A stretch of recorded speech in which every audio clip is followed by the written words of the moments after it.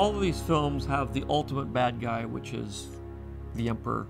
But in addition to that, there's the sidekick, be him Darth Vader in episodes 4, 5, and 6, Darth Maul in episode 1, or Count Dooku in episode 2. So we're always trying to work with a sidekick, an apprentice to the Dark Lord.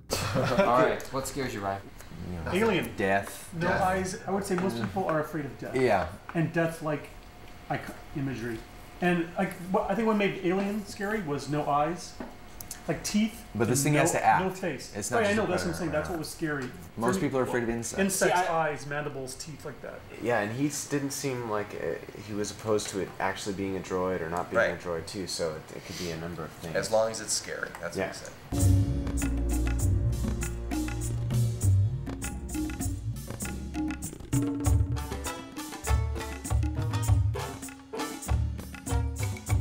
I looked around the room, I saw a lot of things that looked evil, and so I'm going to try exactly the opposite. I'm going to try things that look really very beautiful. When I was in the bathroom, I happened to be looking at this spray bottle from the top view, and I kind of saw a face in there, kind of like maybe these could be the eyes, and this could be some kind of interesting mouth. And so that's just kind of a way to play around with it. And you could, you know, as you go, you could change things around and make things your own, and things evolve from there. This is kind of going back to that more of a standard general kind of pose, but I'm still not satisfied with it. It's like a toaster. Yeah, it does have a bit of that.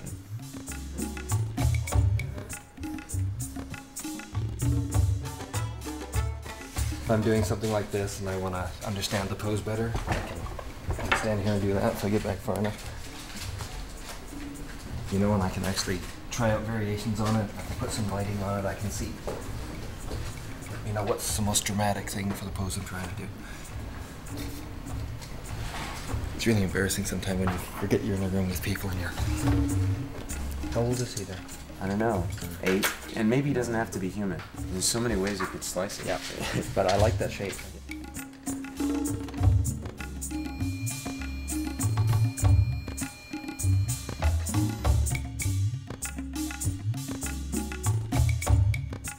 I'm going to try and color those in the next 45 minutes. It's 0 hours, it's go time, baby. Oh my goodness. They do 2 pieces of foam core, both vertical side by side. The wall, they are... We're gonna have to... Cool it down. Cheers. That's our art department. Yeah. For Grievous, once again, we're creating an animated character that doesn't exist and trying to present that to George as, here's your choice of actor. Who would you want?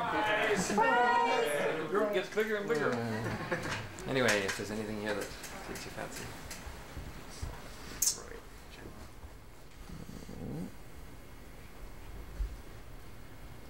Gotta be kind of careful that we don't recreate Darth Vader here, since he sort of shows up at the end of the movie. Although, the ultimate scary guy, a kid. He's a video Spoken. player. Is somebody a parent? The ones I like the most. I like these one and these one. And I could like these if we went with a droid. Some of this gets a little devilish.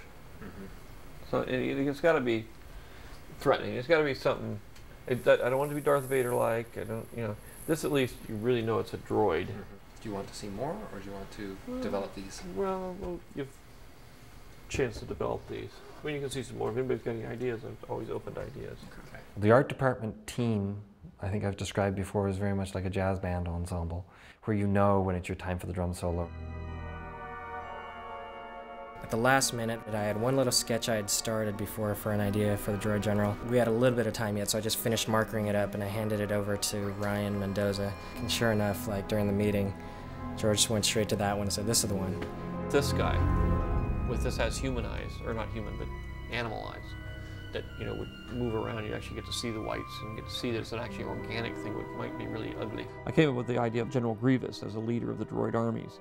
He's kind of a little bit of an alien in a droid shell, which is sort of an echo of what Anakin is going to become. Warren's actually made the icon from this film. But you don't know what it means. And I kept telling him, remember what that felt like, because you're going to be telling that story for the rest of your life.